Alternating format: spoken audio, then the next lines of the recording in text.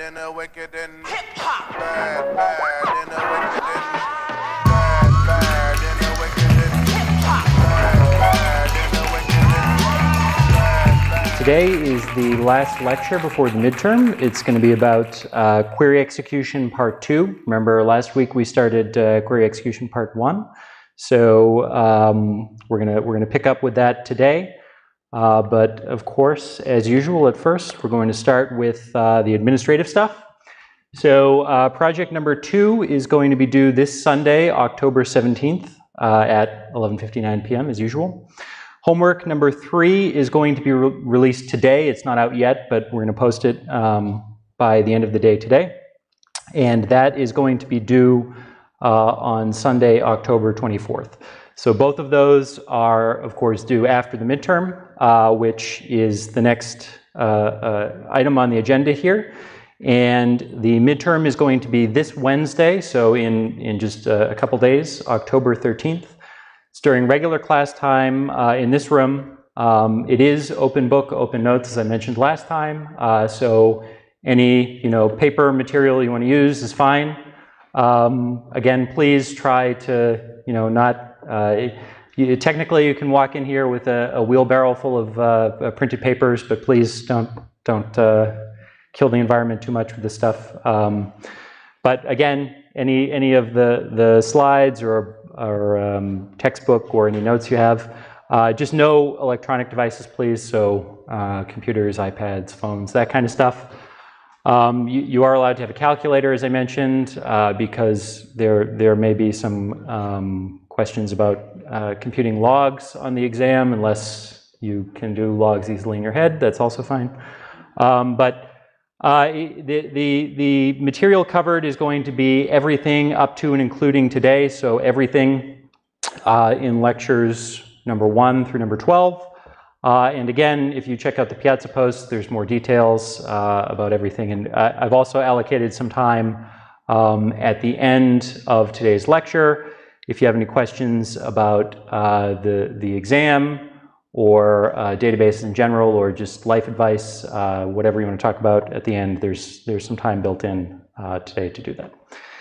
Okay, so are there any questions about administrative stuff or scheduling here? And then also at the end, there will be more time if you have specific questions about exam stuff.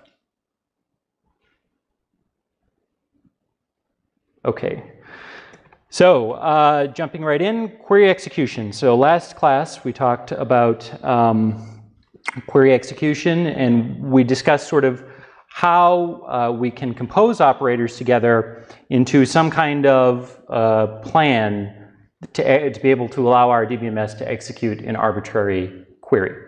So again, remember that we go from sort of this SQL query, which gets translated to a logical plan, so something with these abstract operators shown here, and then finally to a physical plan, which describes how we're going to specifically execute each operator, so the physical implementation of each operator. So again, just continuing the example from previous lectures, we have this SQL query here, which is just doing a simple join on two tables R and S on the ID column with some simple selection predicate on s.value, and then we're returning RID and s.cdate. So translating that query written in SQL into a plan, a logical plan looks something like what's shown here, where we have a base table scan over each of the relations, R and S.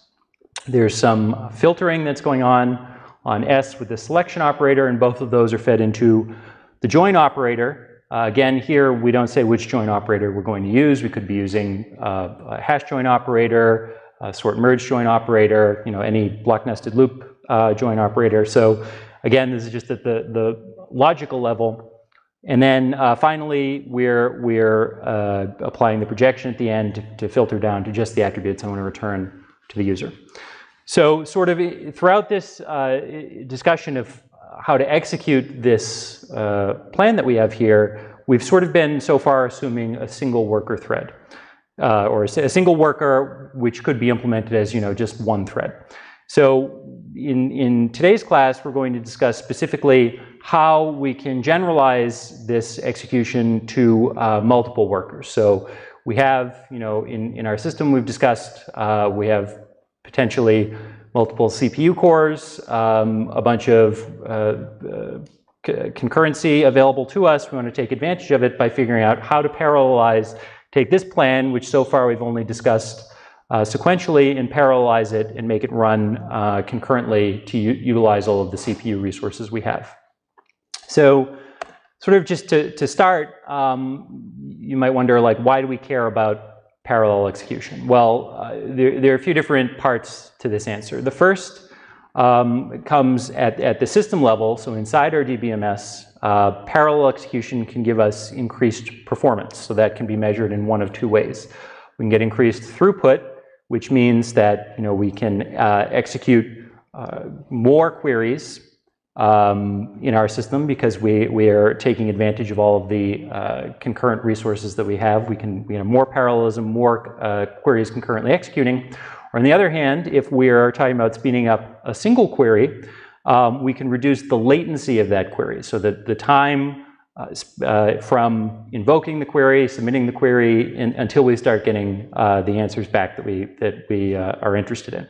So there are kind of these two dimensions depending on which app or what the specifics of your application are. So if you have something that's like a transactional workload, you might care more about throughput, where we have a lot of concurrent transactions coming in. You want to execute as many as you can, so you have a higher throughput. Or if you're more on the analytical side, like online analytical processing, OLAP, then you might care about query latency. If you have a really long-running query, you want to try and complete it as quickly as possible. So that's sort of inside the system, but from the external perspective, what some of the users of your application might care about are increased responsiveness and availability. So what they're seeing, if you have a web page that is sort of like an online storefront for your application, then the users kind of can see increased responsiveness. You can handle higher user load, page load times might be faster, that kind of stuff. So this is sort of the first thing. Increased performance might be visible inside the system, but from the external perspective, we care about sort of this what the user sees. And then finally, the last piece, which doesn't get talked about a whole lot, but I also think is important, is that if you're able to effectively leverage parallelism, then you might end up with a potentially lower total cost of ownership. So it's the entire money that you spend on your DBMS deployment. If you can effectively leverage all of the parallelism that the hardware provides to you, you may be able to use fewer machines to support your application. You may be able to be more energy efficient, for example, if you're able to complete queries faster. So all of these sorts of things kind of factor into this idea of how much money you're spending on your database deployment. So kind of one thing that we need to define in advance is sort of the difference between when we talk about parallel execution versus distributed execution. So parallel execution, is more broadly speaking how we're going to take a single query that executes sequentially or serially and then split it up to make it run concurrently. Distributed execution is talking about one specific case. But first, sort of I want to point out that they share a lot of similarities in the way that we think about them. So in both a parallel and a distributed setting, the database is spread out across multiple resources, and we'll define exactly what resources mean, but I think about hardware resources, things like CPUs, disks, machines, could be servers in a rack, could be multiple data centers, those sorts of things. So you have this sort of pool of resources, and in both cases, a parallel and a distributed setting, the database is somehow spread out across multiple of these resources.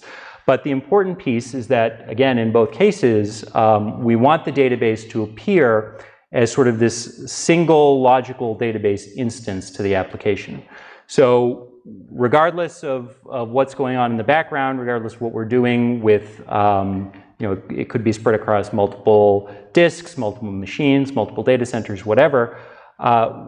We want this to be completely transparent to the application. We don't want the application to have to know or care about kind of the physical organization behind the scenes in the DBMS. Because if you think about kind of way early in the class, one of the first lectures, we talked about kind of the nice properties of SQL being declarative and abstract to some extent. So you don't have to care about sort of the low-level implementation details. You just write a query that specifies what you want rather than how exactly to go about getting it. So we don't want the application or the SQL queries we write to have to know about sort of the parallel or distributed setting behind the scenes. That should all be abstracted away and managed by the DBMS. So those are the similarities at a high level, sort of a lot like abstraction similarities. These are a few concrete differences between these two settings. So parallel DBMSs, when we think about parallel execution on a single machine, we're typically thinking about resources that are physically close to each other. So if you have multiple cores or if you have multiple CPUs, a multi-socket machine, they're all physically located close together in one sort of hardware deployment. The resources typically communicate over high-speed interconnects, or they have shared memory. They can all access the same shared memory or the same disk, that sort of stuff. And the communication is assumed to be cheap. So, relative to me having to make a remote call to another machine in another data center or something, all of the kind of inter-core or local communication in a parallel DBMS is extremely cheap. And the other important point is reliability. So, if I read or write from some memory region, I expect that to be safe and managed at the level of the OS for the hardware. So if there are local communication between cores, then I expect that communication is going to happen as I'm told it should. On the other hand, distributed DBMSs, we typically think about the resources being potentially very far from each other. So, I mean, you could think at a smaller scale, machines in the same rack, you still have to, communicate over network. But, on the other extreme, you could have data centers located in different regions around the world. So you could have, one data center here, you could have one data center in Europe, one in Asia, et cetera.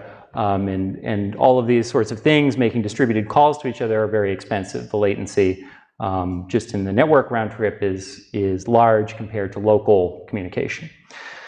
The other kind of big differentiating factor, other than the cost, slow communication, is problems that come up. So faults faults that occur in communication. It's important for our applications, the DBMS, to be fault tolerant. So, for example, if you have network partitions or dropped or lost packets or that kind of stuff in inter-data center or inter-node communication, then you can run into problems with the correctness of your application. So you need to be careful in constructing systems to be able to tolerate faults at that scale. Whereas in parallel DBMSs, we're typically not thinking about faults that can occur like that. So fault tolerance is going to be a big piece. Both fault tolerance and distributed communication avoidance are going to be a big piece of the distributed DBMS's piece, which I think we're going to talk about later in the semester. But just for today's class and for what you need to care about for the midterm, we're going to be focusing on the parallel execution in a single hardware platform. So I just wanted to kind of set up the logical similarities between parallel and distributed databases, but also these important differences. And again, we're going to be focusing today on the parallel execution case. So today's agenda, specifically, we're going to talk about process models, how we handle the concurrent workers in our system, how we can achieve execution parallelism using a particular process model, and then at the end, talk a little bit about how we can also achieve I/O parallelism. So the first piece is going to be really about how to break up a query's execution into multiple different concurrent pieces. The second I/O parallelism part is going to be about how to leverage disk or other storage media for how to leverage parallelism from disk. So before we get into this, are there any questions kind of about the high-level differences between parallel DBMSs or parallel DBMSs, parallel execution, or distributed DBMSs?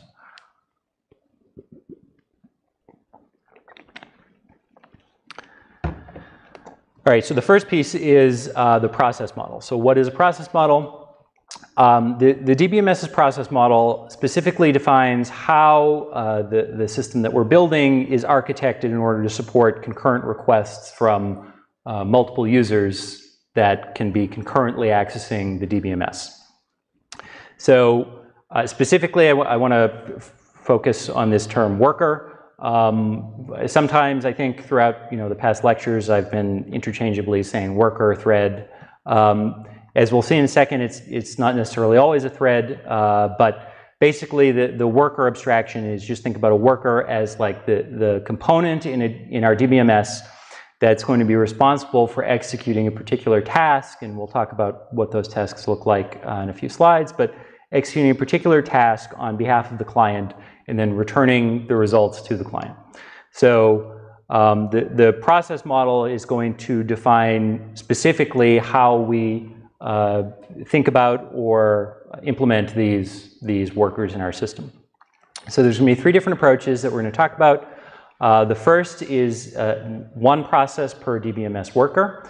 The second approach is to use what's called a process pool, and the third approach is to use threads. So this is kind of what I was getting at when I mentioned that I wanted to make this distinction between what I was sort of loosely referring to as a thread or worker in the past and an actual worker component.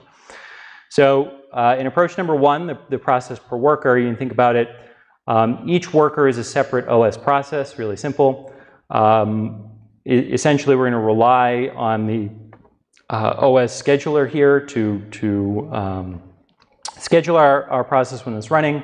And we're going to use things like shared memory for global data structures and inter-process communication. So the sort of nice thing about this model is that if a process crashes, it's not going to break our entire system. If we have multiple processes running, one to handle each client connection, then if one of them fails for some reason, it could be some really rare hardware failure, it could be a bug in our code. Of course, we don't have bugs in our code, but if there were a bug in our code, then maybe like a divide by zero problem, or if you read an invalid memory location or something like that, then having that process crash won't break the entire rest of your system. So you have a single worker process crash, everything else can keep running fine, as long as, of course, they don't encounter the same error that caused your first process to crash. So sort of how this works at a high level is, imagine we have some application over here on the left, and we have this layer called the dispatcher layer, where basically the application is going to submit its request, the query, whatever it wants to have executed, to the dispatcher layer, and then the dispatcher is going to sort of fork off a new process specifically to handle this application's query. So now, as I said, this worker is going to sort of manage all of the logic needed to execute the query from the client, and it's going to communicate back and forth the results back to the client.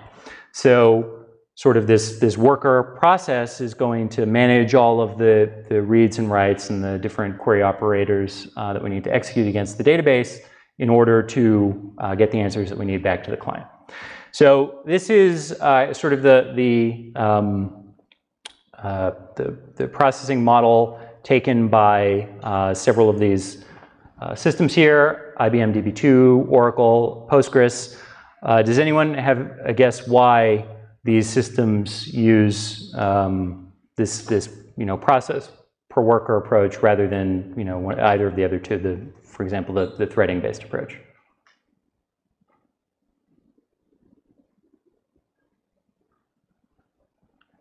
It's because they're old. So if you think about when these systems first came out, the 80s or early 90s, there wasn't really a portable threading library like pthreads that's available and kind of the common standard today. So if these systems wanted to execute on a bunch of different platforms, then they would kind of have to re-implement some threading implementation one-off for each. So instead, they've kind of went this process-based approach, which required less difficulty switching between the different platforms they were interested in. So that's sort of why they have this what you might think of as a legacy architecture compared to newer options. So the second approach we have here is called the process pool approach. Basically, I mean, you can think about it, it's the same as the previous one. We're still using processes to handle clients, but rather than sort of forking a new process for each client that connects to the dispatcher, we essentially allocate this worker pool of processes. We have a bunch of processes hanging out in our pool. And when one of our requests comes in, the dispatcher can route it to any free worker process in the pool. So this is still going to rely on the OS scheduler and shared memory or some inter-process communication mechanism to communicate between them. And it can also be sort of bad for CPU cache locality because if we don't have any control over when processes are being scheduled, descheduled, or swapped out, there's just this pool kind of working on the different queries that we have in our system. There's no way for us to control kind of what is running concurrently. So these different processes could be thrashing essentially in the CPU cache. So examples using this approach, I mentioned DB2 in the previous slide. Kind of more recent iterations have moved towards this architecture, as has Postgres. So in newer versions of Postgres since 2015, I think, they sort of have this worker pool approach. So the final one, and I think this has become within the last, we'll say 10 years, the dominant approach, and I think most new systems that are being built from scratch are taking this approach, but the idea is rather than using processes, we're going to use a single thread for each worker. So we have one process running, that's our DBMS process, and what we do is we spawn up multiple threads for each individual worker. So the DBMS, in this case, is going to manage its own scheduling. It can schedule how many threads, which threads I want to use, that kind of stuff. And kind of the trade-off you're making here is that in this case, a thread crash might cause your entire process to crash. So there's not kind of this isolation anymore where if one of our processes fails, then the rest of our system might be able to continue executing. In this case, you could run into a case where one thread crashing causes your whole DBMS process to crash. So there are all sorts of systems. This is just a few. Many of the systems coming out in academic research also use this model. There's kind of a lot lower overhead to using threads than processes. The cost of a context switch between threads is a lot lower than switching between processes. So sort of just to wrap up, the discussion of the different process models, again, to reiterate what I just said, in the multi-threaded architecture, there's less overhead per context switch if you're switching between different threads versus switching between different processes. And you don't have to worry about dealing with shared memory anymore. They're all, they don't have to communicate just through that mechanism. So the key piece to remember here, though, is that the thread per worker model doesn't mean that the DBMS is going to necessarily support what's called intra-query parallelism. So if you think about a query, there are many different ways to parallelize the query, and we're going to talk about sort of all the different options we have at the system design level. But just because we can have multiple threads running or multiple processes running in our system doesn't mean we can take a single query and split up its execution into multiple different parallel pieces. So we may be able to support multiple concurrent queries from completely different users. So let's say I issue a query to the system and you also issue a query to the system, then we can have one thread or one worker that's managing each of those independently. But in terms of being able to split up or parallelize a single query, just because we have this multi-threading or multi-worker model doesn't mean that we can parallelize that one single query.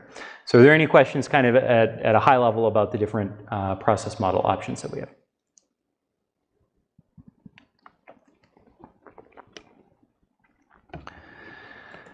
All right, so one last note about kind of scheduling. For each query plan, the DBMS has a lot of things it needs to decide. It has to decide, where, when, and how it's going to execute that query plan. That could mean, how many tasks we're going to break down the plan into, how many CPU cores we should use, what CPU core should a particular task be executed on. For example, I mentioned like you could have cache thrashing or cache trashing if you're swapping between different tasks that are kind of competing for what's being used in the CPU cache. So if there may be better to schedule tasks on one CPU core or two tasks running concurrently that can share resources.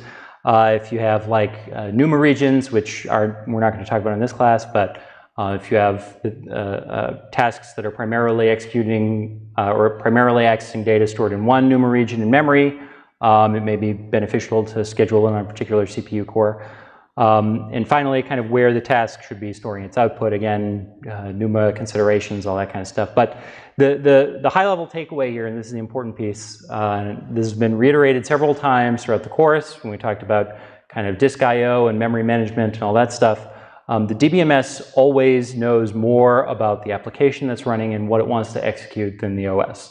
So kind of any time, including in this case scheduling our tasks, where we can apply higher level knowledge about what our application or our queries or whatever we're trying to execute is doing, we can always make better or more optimized decisions than if we just left scheduling up to the OS. So that's kind of the high level takeaway from a system design perspective. Again, the DBMS knows more about what it's trying to run, so it can do a better job scheduling than the OS can. And I apologize to any OS people if your lifelong dream is to be an OS researcher. Sorry, but in this case, in these particular applications, it's I think pretty clear that the DBMS always has, by virtue of having more information, it can do a better job on this sort of stuff. But OSs are still, of course, very important. So the next thing I want to talk about is kind of the different types of parallelism. So I mentioned that we can have different types of parallelism when we're thinking about how to split up the different subpieces of a query. And the two main ones that we're going to talk about are what's called interquery parallelism versus intra-query parallelism. So the first, interquery parallelism, means that the queries are going to be executed concurrently. Different queries can be executed in a multi-user environment. We have all these different queries coming at the system.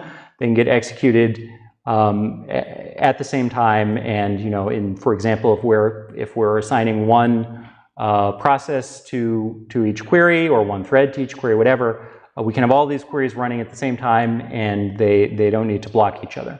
So this is again going to increase the throughput of our system. We can have, if we have 8 cores or 16 cores or something, we could have potentially 8 or 16 or maybe even more concurrent workers running. It's going to give us a lot more parallelism than if we only had one.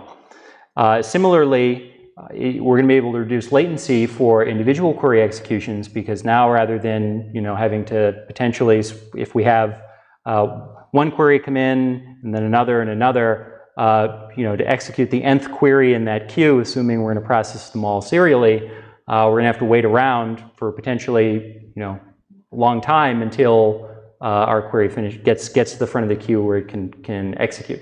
So you can substantially reduce latency by allowing more queries to execute concurrently. So that's kind of the basic one, and I mentioned that again, this second piece, which is trickier to think about, is if we want to take a single query and split it up into a bunch of smaller tasks and have those execute in parallel, that's a lot harder to do. And just because your system supports concurrency or a multi-worker environment doesn't mean that you can have this second type of parallelism, intra-query parallelism. So it's just because you have the ability to have multiple threads or workers doesn't mean you can do this second piece. And it's going to take careful system design in order to be able to do it. So again, the main benefit of the second one is that you can decrease the latency for really long running queries. If you have an analytical query or something, being able to split it up into a bunch of smaller pieces could save you a lot of time.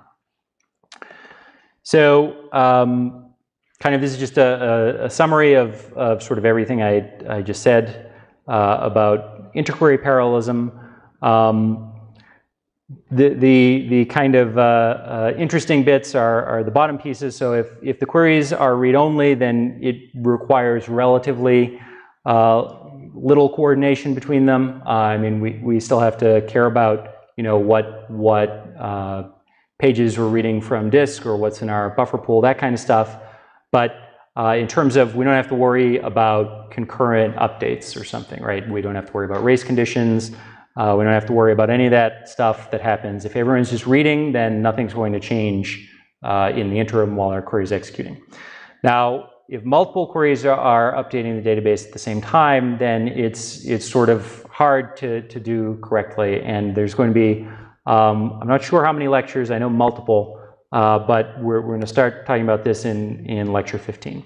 So this is going to be after the midterm. Don't worry about this for Wednesday, but sort of just keep it in the back of your mind that when we're doing these sort of concurrent updates, we have to be careful about how we're scheduling them and the mechanisms we use to make sure that there aren't errors that come up during query processing. So intra-query parallelism, as I said, can improve the performance of a single query by taking each operator and breaking it into smaller tasks that we can execute in parallel. So you can sort of think about this paradigm in terms of like a producer-consumer model. So each operator is potentially, the child operators are producing outputs that are going to be consumed by their parent operators, and those parent operators are potentially also producing outputs that are going to be consumed all the way up to the root node of the tree, which is when we get to the end, we want to return a result to the user. So you can kind of think about each operator in sort of this producer-consumer paradigm. Now, all of the operators that we've talked about, selections, joins, projections, sorts, all that stuff, there's a parallel version of the operator, parallel algorithm that we can use to break up that operator into multiple smaller pieces. So there are sort of two different ways that we can implement this. One is to have all of our concurrent workers accessing some centralized data structure. So imagine like if you're doing a hash join, for example, you build some sort of big concurrent hash table that all of the workers that we're having run concurrently are writing to or updating potentially or reading from at the same time. So sort of it's this sort of shared data structure that all of our workers can access. The other option, and we'll see several examples of how this looks, is to use some kind of partitioning scheme to divide up the work. So there are a lot of cases where we don't necessarily need to have one shared data structure that all of the workers are accessing. We can sort of split it up, partition it into these disjoint pieces that can be worked on completely separately in parallel. So sort of like an embarrassingly parallel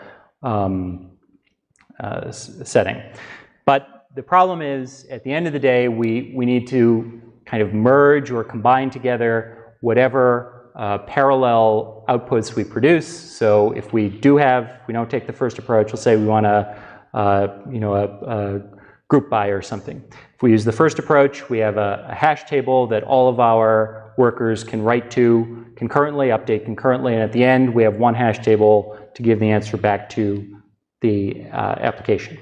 If we take this partitioning approach where we split everything up, now we have all these different partitions. We can't tell our application, okay, well, we have 16 workers in our system, so you're going to get back 16 disjoint pieces. We need to sort of abstract this away so that the user or the application doesn't care about the low-level implementation details. It should look to the user like everything's running on single-threaded or one worker query execution. The user doesn't need to know about the parallelism. So in this partitioning case, we're going to need to be able to recombine the results at the end of the query execution. So we'll see examples of how that looks in a few slides. So just as an example, so you have some concrete thing to look at here. As an example of intra-query parallelism is the parallel Grace hash join. So remember the Grace hash join we talked about. We sort of do a scan on R and a scan on S, and we do this partitioning phase, and we split the tuples into this disjoint partitions using our h1 hash function. And then for each one of these partitions, we only have to do a join between, for R, we only have to do a join between partition 0 with partition 0 of S, partition 1 of R with partition 1 of S. We don't have to sort of look through all the partitions. It's just going to be each key is mapped to a disjoint partition from each of these tables. So if you think about how this would look in some kind of parallel setting, we could do something like this, where we have all of our separate workers, and each worker, let's say, is going to take a disjoint partition of this hash join. So for example, our first worker up there could get partition 0, and all of the other workers can do their local join without having to worry about what's going on in worker 1 with partition 0. So these can all happen in parallel, and we have no coordination problems. Now again, as I mentioned, we need to figure out how we're going to recombine all these results at the end. So each worker is going to do its own thing. It's going to do its local join on its disjoint partition, but then we need to stitch them all together at the end to give an answer back to the user. So at a high level, there are sort of these three different options for intra-query parallelism, how we implement it. Approach number one is what's called intra-operator or horizontal parallelism. Approach number two is inter-operator or vertical parallelism. Those will make more sense why they're called that in a second. Approach number three is called bushy parallelism. As far as I can tell, bushy parallelism is sort of like a combination of the first two. I think it shows up in the textbook, but I think you just think about it like we're doing a hybrid approach of approach number one and approach number two.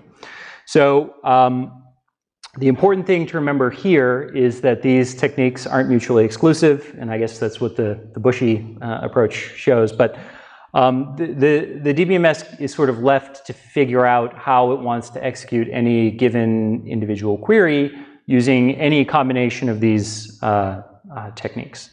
So I think horizontal partitioning is probably horizontal parallelism is probably the most common. So we'll talk about that one first. So basically what we're going to do is for each of the operators that we have, a selection, a join, projection, aggregation, whatever, we're going to decompose each of those operators into independent fragments, or the subtasks that are going to perform the same functions, do the same thing on different disjoint subsets of the data. So the key is disjoint subsets. So we want each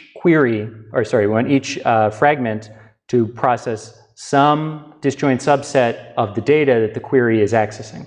So if we can set that up so that they can all execute on disjoint subsets, then we don't have to do any coordination between them while they're running. So basically the high-level abstraction here that we're going to inject into the query plan is what's called an exchange operator. And this is part of the Volcano processing model.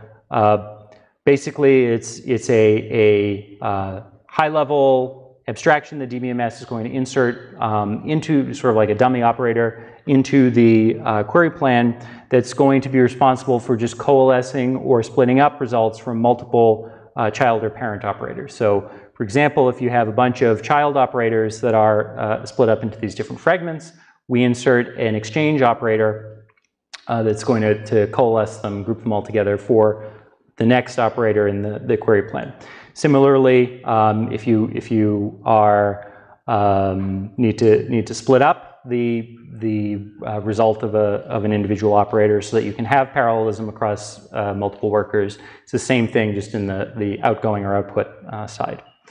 So as a concrete example of this, let's take a look at this really simple query here. So we're just selecting everything from A where some value is greater than 99. And that's a really simple query plan. It's a table scan of A followed by this selection operator. So if you think about what's happening here, let's say we have 3 workers that we want to split this processing across. So we're going to have a smaller table scan, A1, A2, A3, that are going to read disjoint partitions of table A, and then the selections can proceed in parallel, and then they're all going to get fed up to this exchange operator at the end. So imagine we have these table A on the disk pages stored down here, and we have each one of these are a fragment. So again, there are 3 split up across 3 workers. And basically what the exchange operator is going to do is going to call next on each of its child fragments. So it has to call next 3 times here. It's going to call next to the first fragment.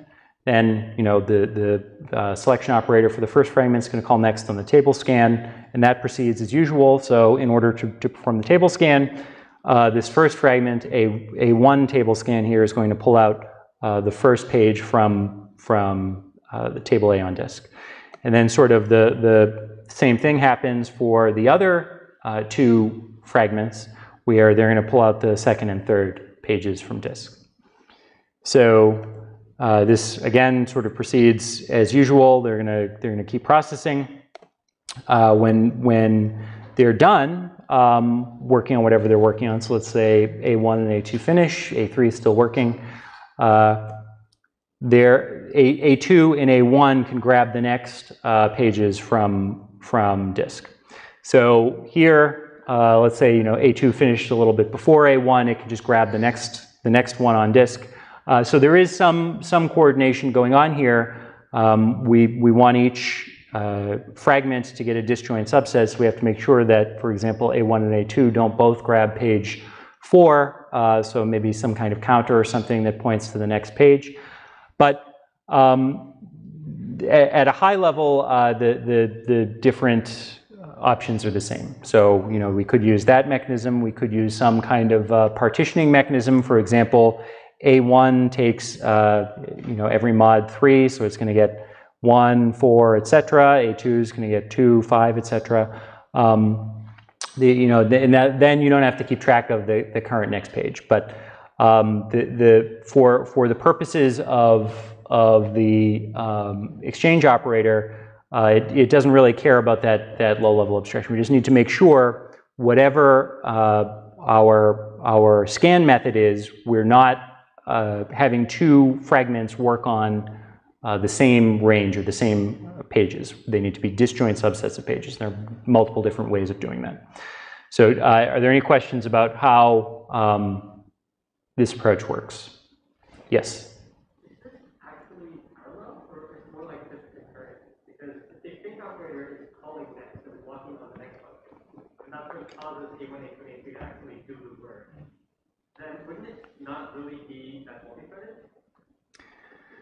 So the question is this actually parallel or is it concurrent?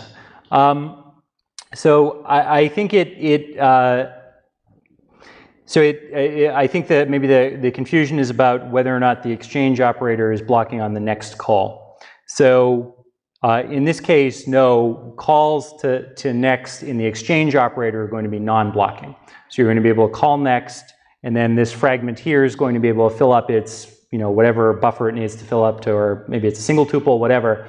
But the exchange operator is going to call next on each of its children and then wait. And in that sense, then you can have the child workers executing independently of each other. But it's correct. If exchange were blocking, I guess, on each next call, then there would be no benefit to this, right? You'd just be executing, 3 things serially here. But for that reason, yeah. So exchange is going to call next for each child, and it's not going to block. It's going to let those execute in parallel. Thank you. Sure. Are there any other questions?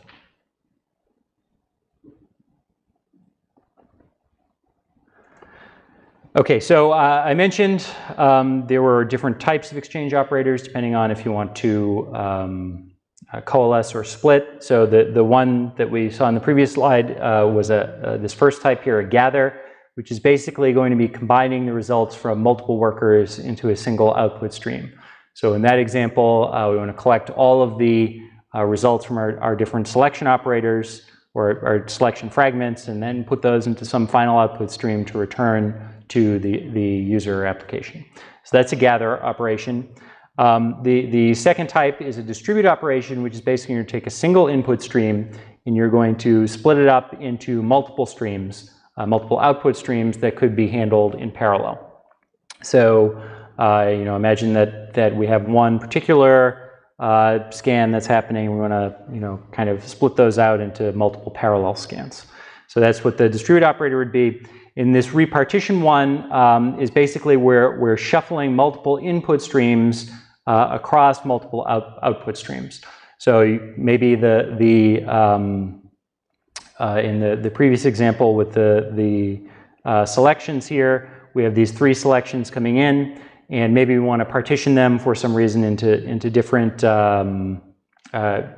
outputs based on their keys. So we can split them up into different outputs, and then each worker in the next layer of the parallel execution is going to have all of the keys associated with that particular partition. So that's kind of that type 3, repartitioning. So you have multiple inputs, and then they get partitioned based on some logic, and then they get split up into multiple outputs. So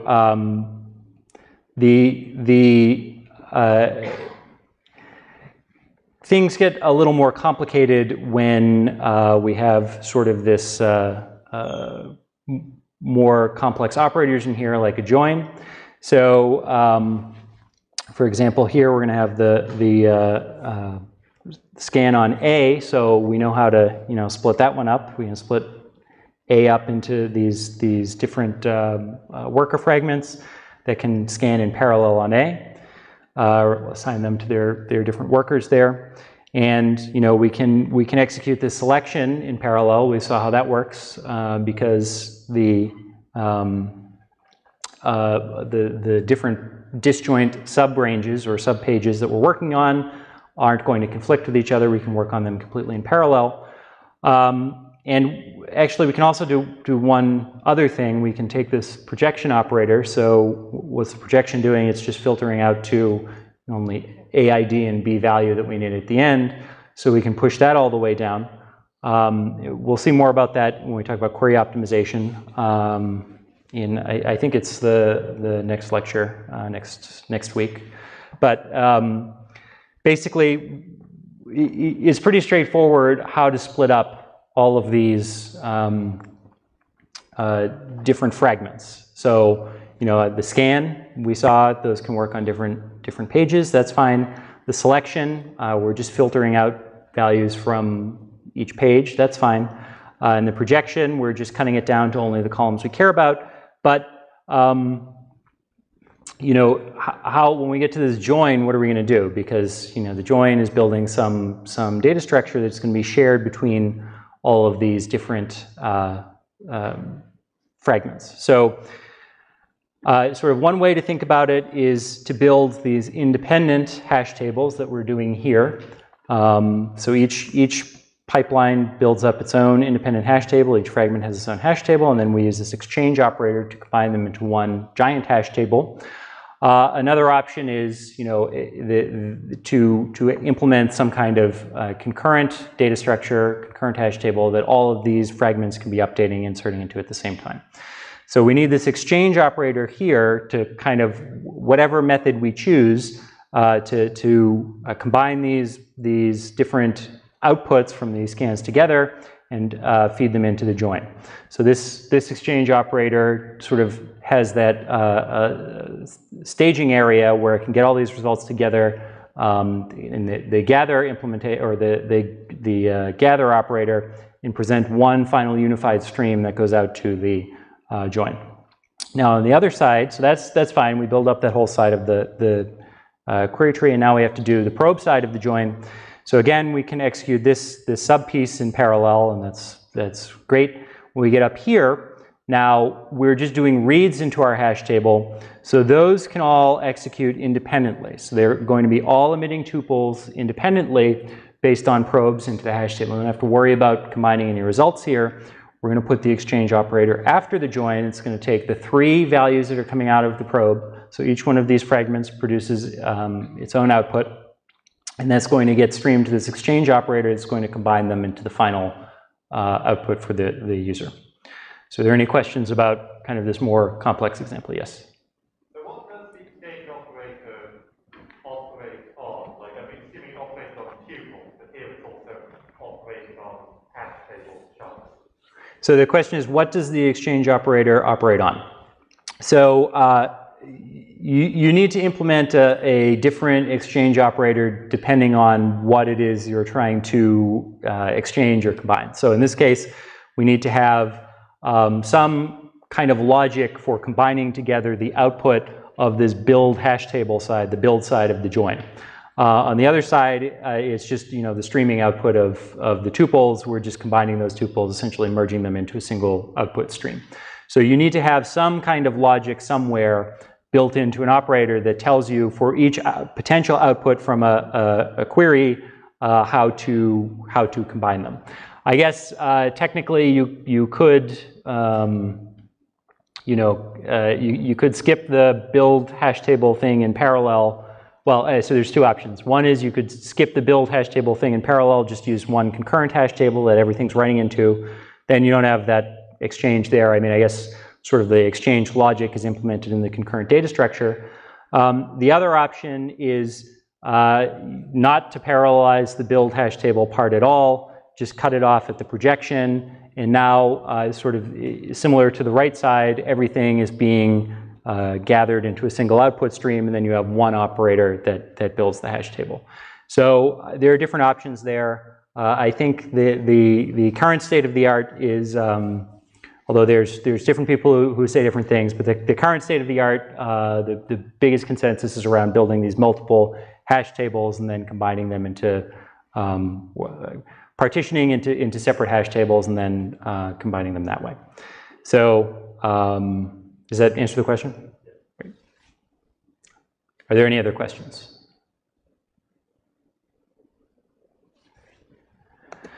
Okay, so that was intra-operator parallelism. Inter-operator parallelism, or sometimes called vertical parallelism, sometimes also called pipeline parallelism. We'll see why in a second. But the idea is that operations, rather than the different pieces of the query plan, rather than breaking those up into smaller tasks or fragments, the operations are going to be overlapped in order to pipeline data from one stage to the next without materializing it. That's why it's called pipeline parallelism sometimes. So each worker, you can think about executing an individual operator or potentially multiple operators from a segment of the query plan at the same time. So visually what this looks like, again, let's say we have the same query here. We're going to split it up into different pieces. So let's take the join. We're going to split that up, assign one worker to process the join part. It's just going to be running in this loop doing the join. So let's say it's just a nested loop join here. It's just going to keep going in the loop and emitting the join matches. And then we're going to have a separate worker that's just doing the projection. So every time it gets a result from the join operator, it's going to apply the projection and pass that out to the result set. Now the challenge here is that, you know, since the join operator is probably a little more complicated than the projection operator, the projection operator might be idle or blocking a lot of the time. So you know, we have this projection sitting around not doing very much, the join's taking a lot longer, so we don't necessarily have equal utilization across our parallel workers. Whereas in the other example, you know, all of the workers were always busy working on some subfragment. In this case, if there are differing amounts of work that each worker has to do, some might be idle while some we're blocked waiting for. So kind of one way around this is this bushy parallelism idea where you have a hybrid of intra and inter-operator parallelism where you know, you can kind of group them together in a way potentially to balance the amount of work that each worker is doing. And in this case, we're still going to need the exchange operator here in order to combine intermediate results from each segment. So just as a simple example, this query looks something like this in the query plan, and we could split it up into using a combination of intra and inter-query parallelism to get kind of a partitioning like this. So we're going to have you know, one worker doing the join between A and B, another worker doing the join between C and D, and then those can go through the exchange and go to the final join at the end. So we want to kind of split up, partition up all of our work into these different groups where we can get, you know, inter-query and intra-query parallelism. We've broken down individual operators, and we've also broken down the workers working on different pieces of the plan. So again, I think this is just a generalization of the other two. If you can do intra-query and inter-query, you can arrange them sort of in arbitrary ways to get an arbitrary split across the different workers that you have. So are there any questions about any of these parallel processing paradigms?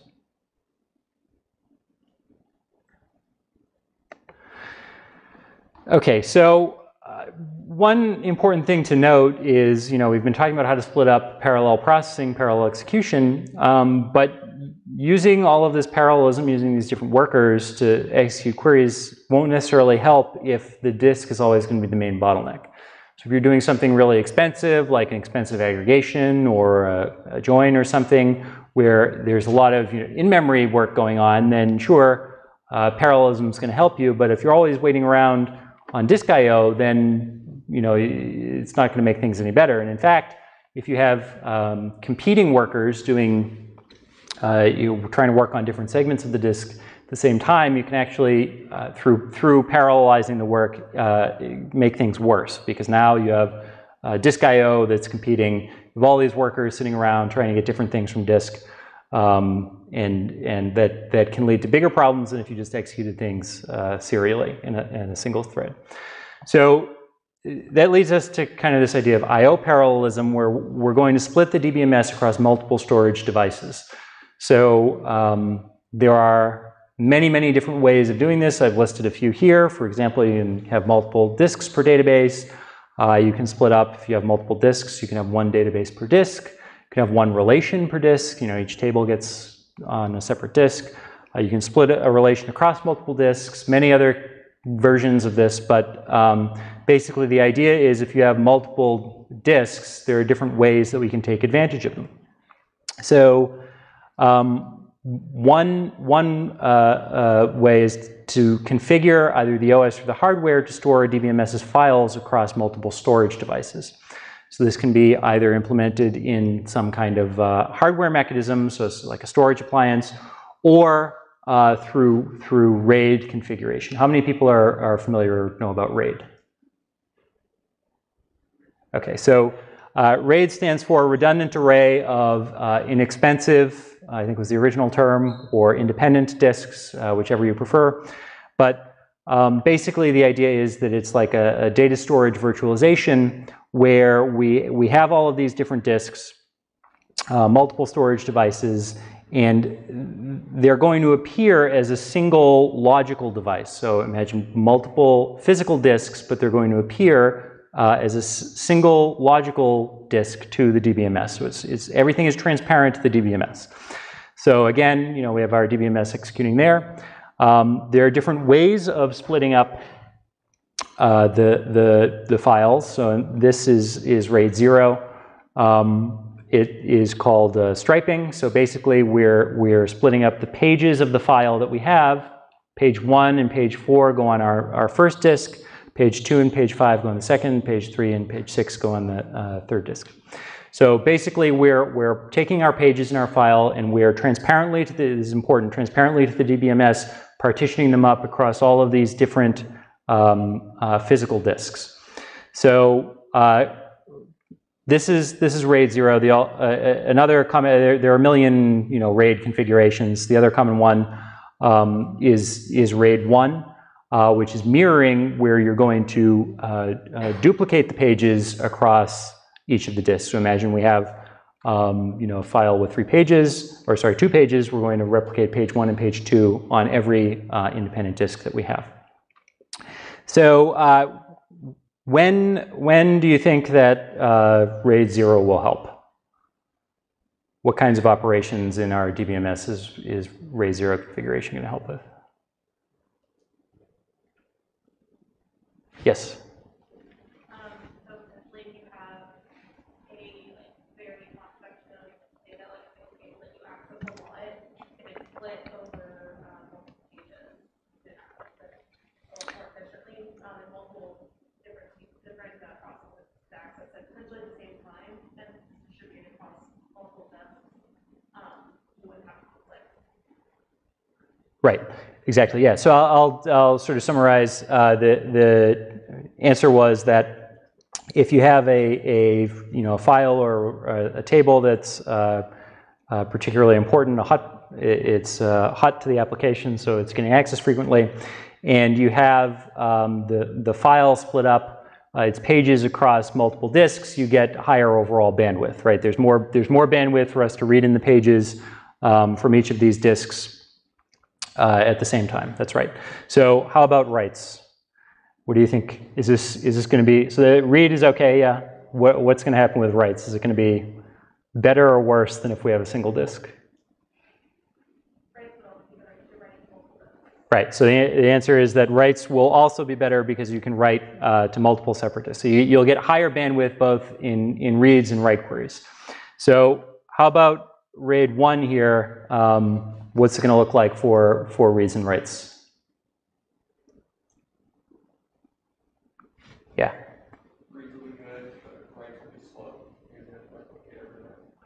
Exactly. So the answer is reads will be good, and because we're getting more overall bandwidth, or we can access pages from any disk we want, right? But writes are going to be slower because now we have to replicate it to all of the individual disks. So there are different trade-offs you have to consider. Here also, in the RAID 0, if we lose one of our disks, let's say one of our disks fails, or we have one of our files become corrupted, or one of our pages become corrupted, there's no redundancy. There's no way to recover it because the file is partitioned in that way. Here, if one of the disks fails, then we're okay still because we have 2 other disks that have the file replicated. So there are different trade-offs you have to consider in terms of all these things. I mean, there again, as I said, there are a million of these kind of RAID arrangements. You can combine RAID 0 and 1, so you have both striping and mirroring.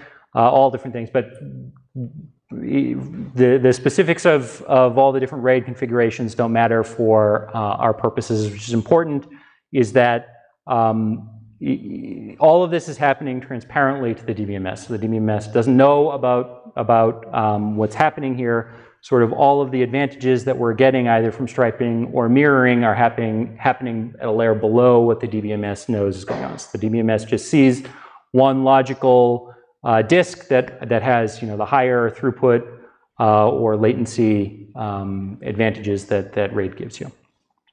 So are there any questions about this?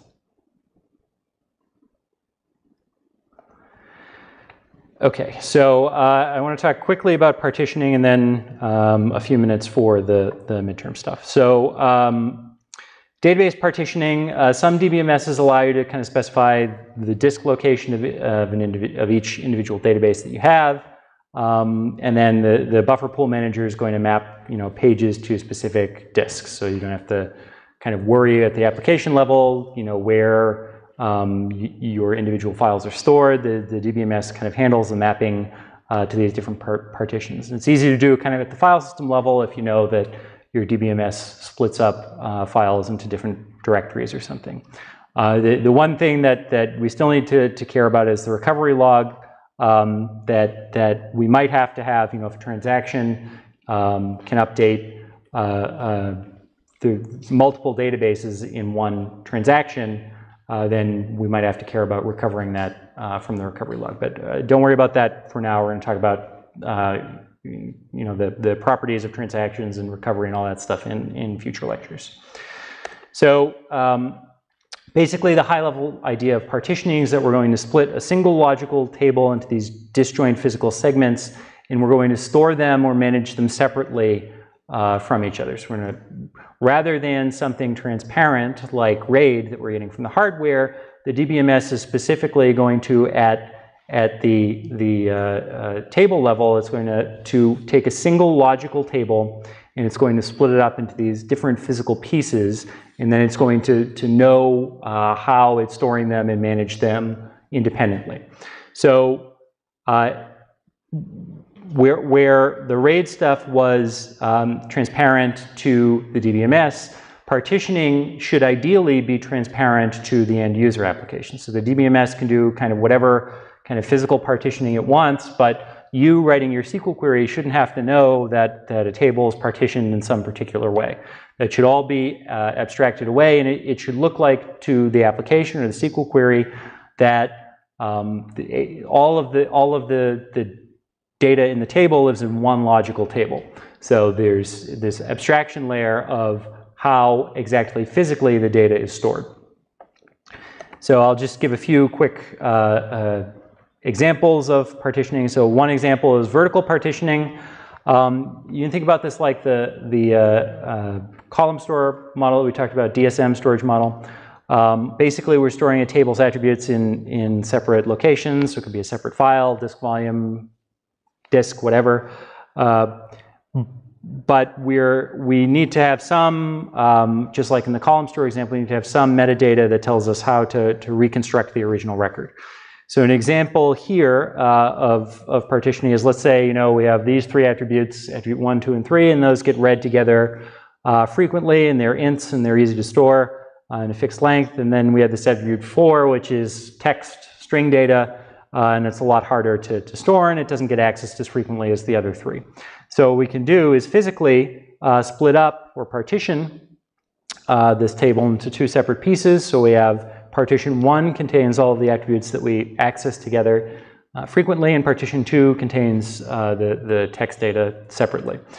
And again, ideally this should all be transparent to the end user. The application, they don't need to know that the data is physically stored like this. This can be done behind the scenes by the DBMS.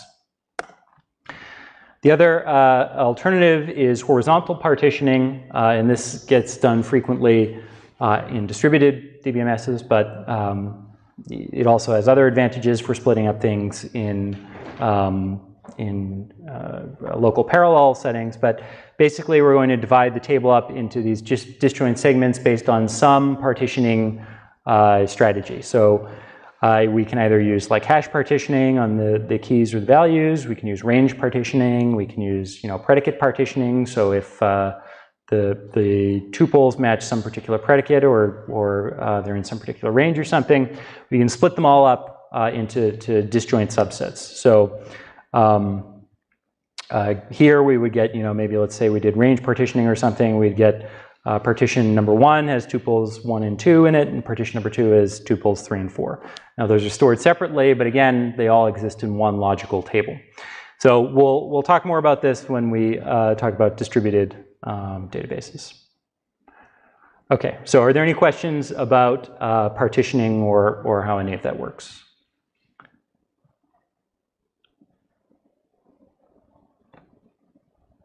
Okay, so to just wrap up what we talked about today, parallel execution is especially important, which is why almost every major DBMS supports it.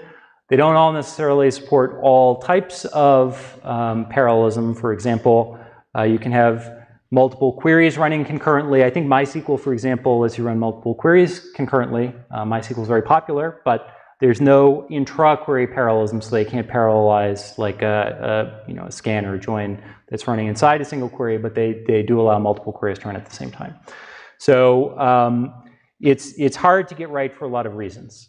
There's coordination overhead, there's scheduling problems, concurrency issues. If you have multiple readers and writers going at the same time, you have to care about that sort of stuff. And there's also this problem of resource contention, so figuring out how best to allocate the resources that you have in the parallel setting.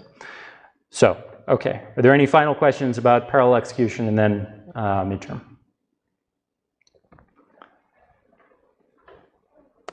Okay, so the midterm exam. Who is it for? All of you. What is it, the midterm exam? It is here in this room, and it will be on Wednesday, October 13th, so it's in a couple days. It is in the usual class time, so it's an hour and 20 minutes or whatever that is. The why is sort of a more existential question I can answer for you. Your best bet is to watch this video that may have some of the answers you're after. There's a Piazza post, and I think it will link you to this midterm exam guide, where we have some just general reminders, information about the exam, and a practice exam with solutions. So the exam will cover all of the lecture material up to and including today. So parallel query execution will be the last topic. So it could be anything from lecture 1, the first lecture, all the way up to lecture number 12 today. As I mentioned, it's open book, open notes, whatever paper material you want. Please no electronic devices that have an internet connection. Calculator's fine. Not the calculator on your phone, because then you'll just be using your phone. So specifically, what to bring: your CMU ID. So we're going to check when we collect the exams, so you need your CMU ID. A calculator, unless, as I said, you're really good at mental math for logs, and a pen or pencil. Pencils are recommended, so what we're going to do is it's going to be all multiple choice. You're going to fill in the answers, and then we're going to scan them in and auto-grade them. So pencil is preferable. Unless you're really confident in your answers, and use a pen, I guess. But a pencil and erasers if you want to change your answer during the exam. So that's everything I have. Are there any specific questions about the exam, the format, the content, any of that kind of stuff? Would the multi-choice be, or we should use a thick pencil, which we should color it fully, or just a thin pencil field? So the question is, for the multiple choice, do you have to fully fill in the box? Yes, there's going to be little boxes. You need to fill it in as fully and darkly as possible, so that way the scanner will pick it up when we scan it in. And again, I mean, if there's a problem where you filled in an answer and it doesn't quite pick it up or whatever, then just let us know. We'll regrade it with that. Yes.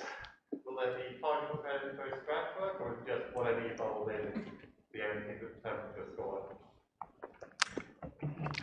The question is, will there be partial credit for scratch work, or will the final score be the final score? I would suggest this.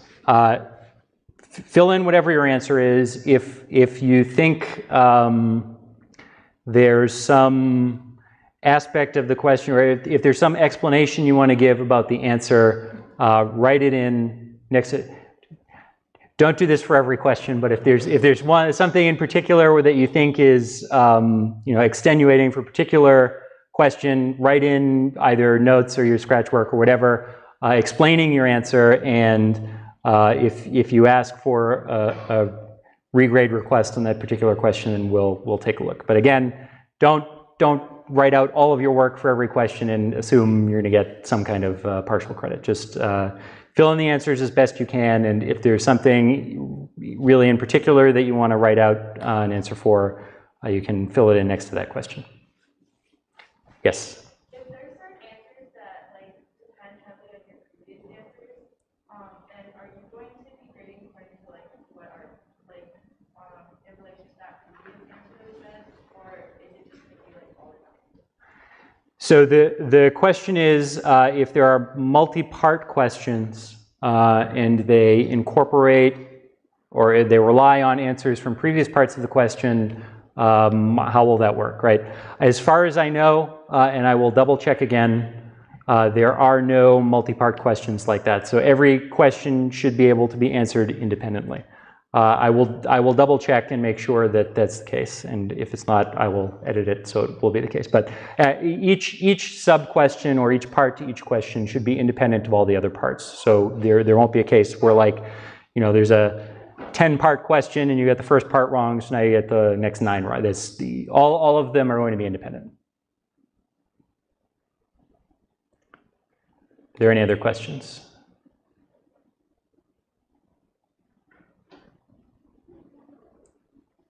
Final chance.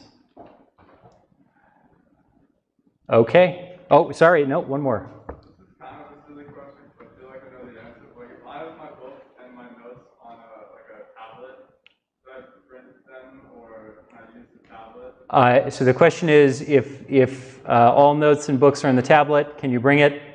You can bring it. You just can't use it. So no electronic devices.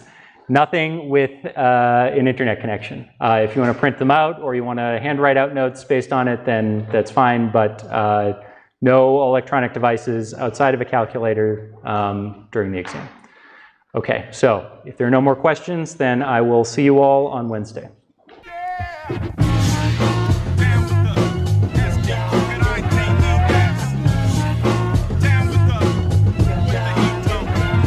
ICK, talking about the St. Ange brew, run through a can or two, share with my crew is magnificent, plus it's mellow, and for the rest of the commercial, I pass the mic on to my fellow. No need for a mic check, bust it, the P's all set to grab a 40, to put him to yoke and snap his neck, St. Ange, take a sip and wipe your lips, cue my 40's getting warm, I'm out, he got the dip, drink it, then I burp, after I slurp, Ice Cube, I put in much work, with the BMD and the E-trouble, get us a St. Ange brew on the double.